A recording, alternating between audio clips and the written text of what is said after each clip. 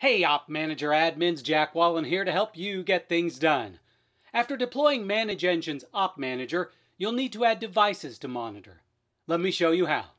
Log into OpManager and then click Inventory Devices.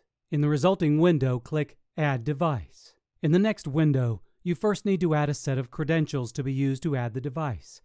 These credentials will be saved, so once you add them, you can always apply them to new devices, should they be applicable. Click Add Credentials and then, when prompted, select the type of credentials to be added. Since I'm adding a Ubuntu server, I'm going to select Telnet SSH.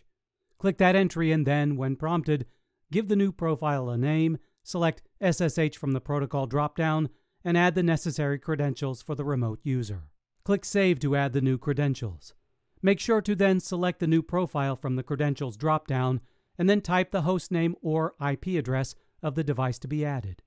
Click Add Device, and the device will then be added to OpManager. You should immediately be redirected to a dashboard for that new device. Hey everybody!